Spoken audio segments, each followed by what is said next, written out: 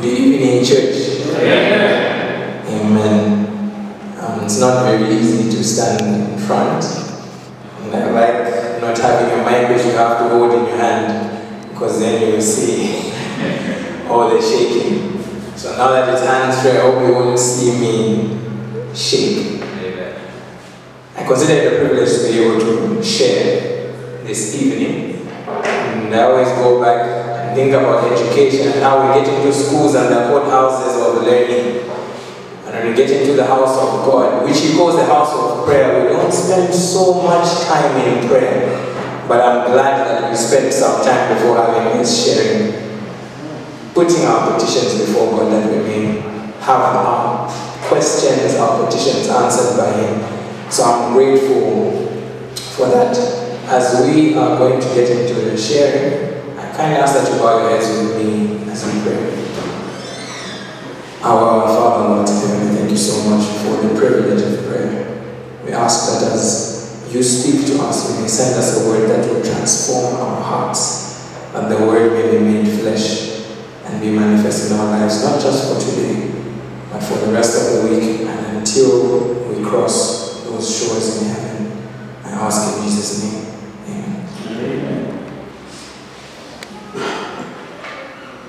It was midnight last night. I received a message which read as follows: Emergency SOS. There is an emergency and I need your help. You are being notified because you are one of my emergency contacts. My current location is, and the coordinates were given. I woke up and I was alarmed because it was from my friend's phone number. So quickly I got my phone and I called, and there was no answer. I called again and there was no answer. So I quickly got those coordinates, punched them into Google, and it gave me a location not too far from where I was. So I tried to call one more time. There was no answer, so I got into the car and drove to where the location was. And as I was approaching the place, I looked around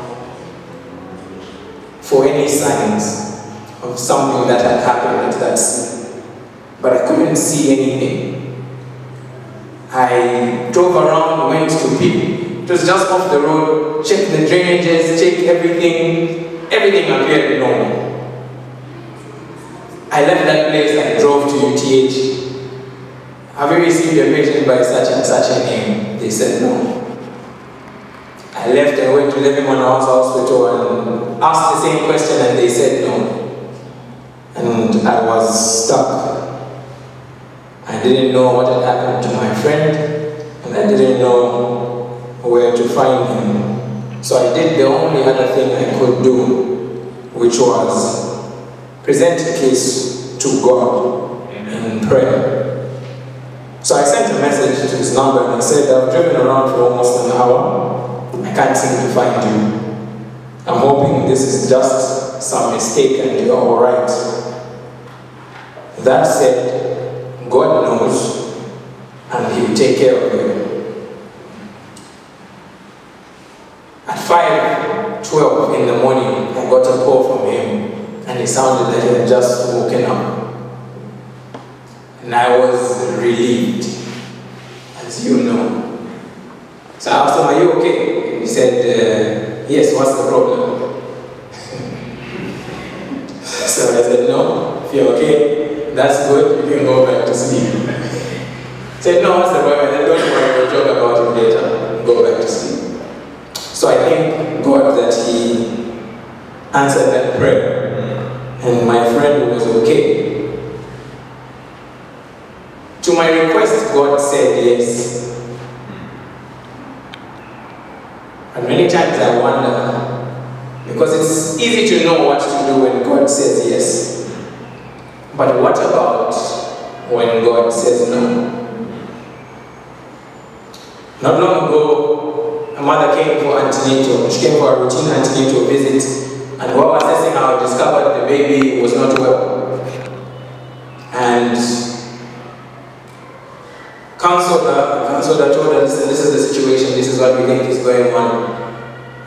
said, no, that can't be. This is my 4th pregnancy and I have prayed. I've been praying for this child from the time this child was conceived, from even before. So it can't be that things are not well. Tried to counsel her, went through all the tests, and she said, no, it's not possible. So we want to go through with what you're saying. I'll come back tomorrow after having prayed with someone. And said, fine. She went back home and she came back the next day. She demanded to have a cesarean section done because she knew her baby was fine, despite what we had said. And so we had to proceed with what the patient's request was, and we did the operation, and the baby was not fine. God had said no. A few years ago, I was in the emergency room at UTH, and my father was not standing very far from me while I was trying to resuscitate my grandfather with some other doctors. I know he had prayed. I know I was praying even in that time. I had actually gone through a course that taught me how to resuscitate a person properly. And before that incident, I was looking forward to an opportunity to resuscitate somebody because I had learned how to do it. But God said no. He still died. There's many different incidences. When I go into scripture, I think about the story of Paul, who had lived a very powerful life after his conversion from Saul to Paul. He lived a very, very powerful life. He wrote almost or over half of the New Testament, prayed for people, worked all sorts of miracles, but he still had a thorn in his flesh that he prayed for every now and again. 3 times, in fact, he prayed, take this away from me. I will be able to work for you better if this is taken away from me. But God didn't take it away. God said no. So it's easy to know what to do when God says yes. We ask for this and God gives it to us. We use what it is. But when God says no, it can be a little hard for us to deal with. And I would like to propose one of the things that we could do when God says no. So shall we turn our Bibles to Matthew chapter 15, verse 21 to 28. As we are turning our Bibles there, I ask that somebody else turn their Bible to Mark chapter 7 and read verse 24. So the first one will read Mark 7, verse 24.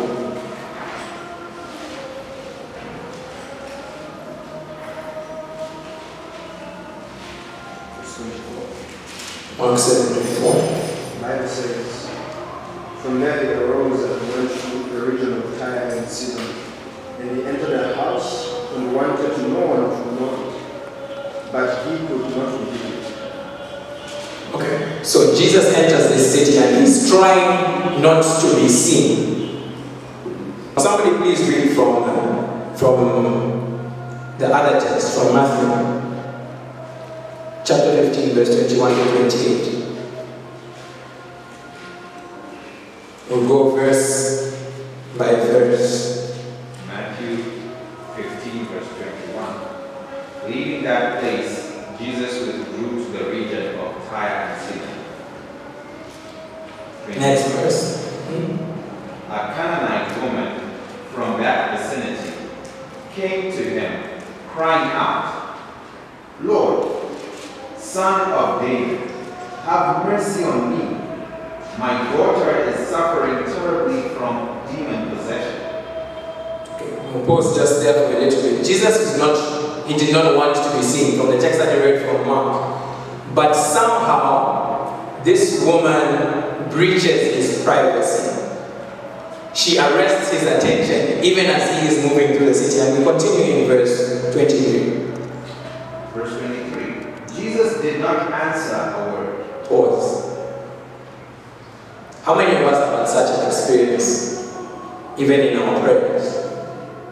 We are crying out to God, and He answers not a word.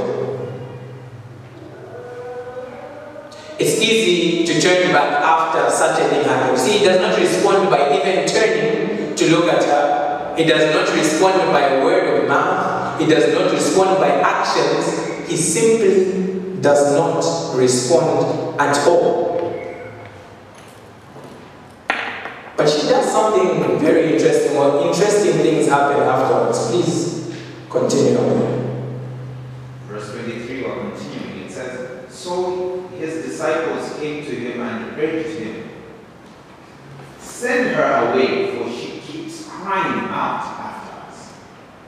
Send her away. You can see this woman is troubling them. She keeps insisting her case towards Jesus, such that the disciples want to intervene and say, no, send her away, because she's troubling us. And then Jesus responds, and his response is very interesting. Please note. Verse 24, he answered, I was sent only to the lost sheep of Israel. Verse 25. It's a tough thing to hear when you are not included in the bracket of which Christ is saying is his mission. He excludes her and says, listen, I was not sent for you. Stay away. If I'm going to be an obedient Christian, what I will do then is simply say sorry, and I will step aside. I'll go back and I'll cease to plead my case. But this woman does something that for me is heroic. Please continue to read for us. Verse 25, the woman came and knelt before him. Lord, help me, she said. Verse 26. Please go on. He replied, it is not right to take the children's bread and toss it to their dogs. Does this sound like Jesus? Some people would say God, and I'm quoting, some people would say God is behaving ungodly. It doesn't sound like Jesus. It doesn't sound like the one who cares so much for us. How can he make such a comparison? How can he sideline her? First ignore her, then give that initial statement and push her away once again. If I am the one who was in that situation, that would be enough for me to stop. It is a convincing no from God, and I will cease to plead my case. But that woman is not like me, because she goes on. He's continuing. Verse 27.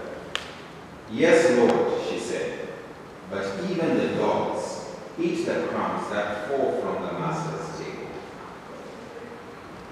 He's gone.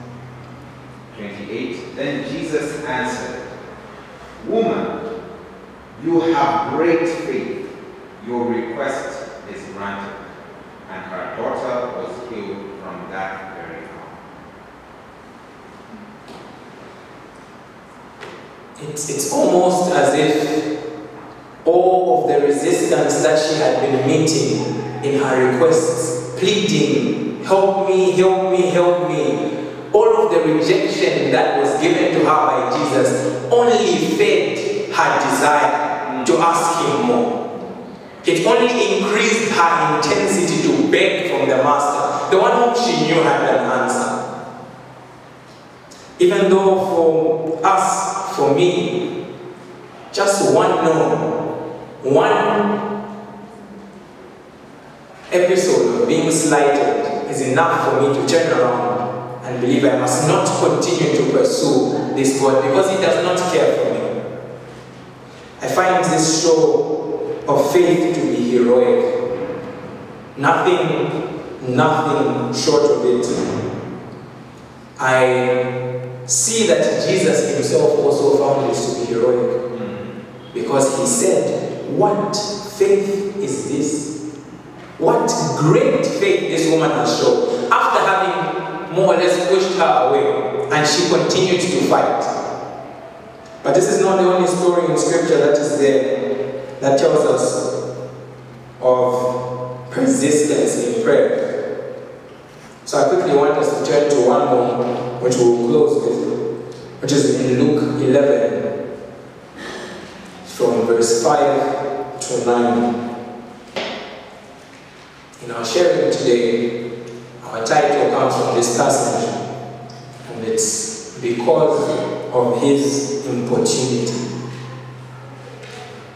Luke 11 verses 5 to 9. Somebody just read through the entire text quickly and go. And it says, and he says to them, which of you shall have a friend and go to him at midnight and say to him, friend, lend me 3 loaves, for a friend of mine has come to me on his journey, and I have nothing to set before him. And he will answer from within and say, do not trouble me, the door is now shut, and my children are with me in bed, I cannot rise and give to you. I say to you, though he will not rise and give to him, because he is his friend, yet because of his persistence, he will rise and give him as many as he needs. So we just end right there. I think that's verse 8. Let's hold on there for a while. I think most of us have come across this story that is given by Jesus to illustrate a particular point. And I would ask the congregation, what is the point in this story? What is the point in this parable that is shared? There's something in our title that says that because of his persistence in that version. You read other versions, it says because of his importunity. The friend is going to respond and give him as much as he needs. There's something that was said by the elder in the beginning as we were talking about parents or humans knowing how to give good gifts to their children, but God knowing how to give even better. It comes right after this scenario is played out, and I love it because one of the things that I want us to think about is as we draw closer and closer to God. In this parable, these two were friends, but even a friend said no. It so happens that in our Christian walk, as we get closer to God, sometimes we feel there is no need for us to be too persistent with God because we are close to Him. I mean, the closer I get, the less I need to ask so much of. We heard in the sermon, Elisha would say certain things and they would happen immediately. So maybe as I get closer to God, I do not need to be importunate. I do not need to be persistent with my requests. But Moses challenges that thought. Because remember when he's up on the mountain and they are doing their idolatry, God says, let me alone, that I may destroy these people. And again, unfortunately, if I were Moses, I would have moved aside. But Moses decides to plead the case of God's children on their behalf to God. He disobeys God and pleads, fasts and prays for 40 days and 40 nights, such that when he comes down from that mountain, his face is even glowing because of the encounter that he's had with God. The closeness, the friendship that he had with God didn't make him feel like he did not be importunate, but he felt like that made him more fit for importunance. There's a writer who says that Moses would not let God alone. He threw himself down before the Lord, and in agony and intercession on behalf of the sinning Israelites, he fasted and prayed, and what a season of importunate prayer that was. We see the same in the life of Elijah when he's praying. We see the same in the life of Jacob as he prays as well. Wrestles with God all night so that he can win his cause.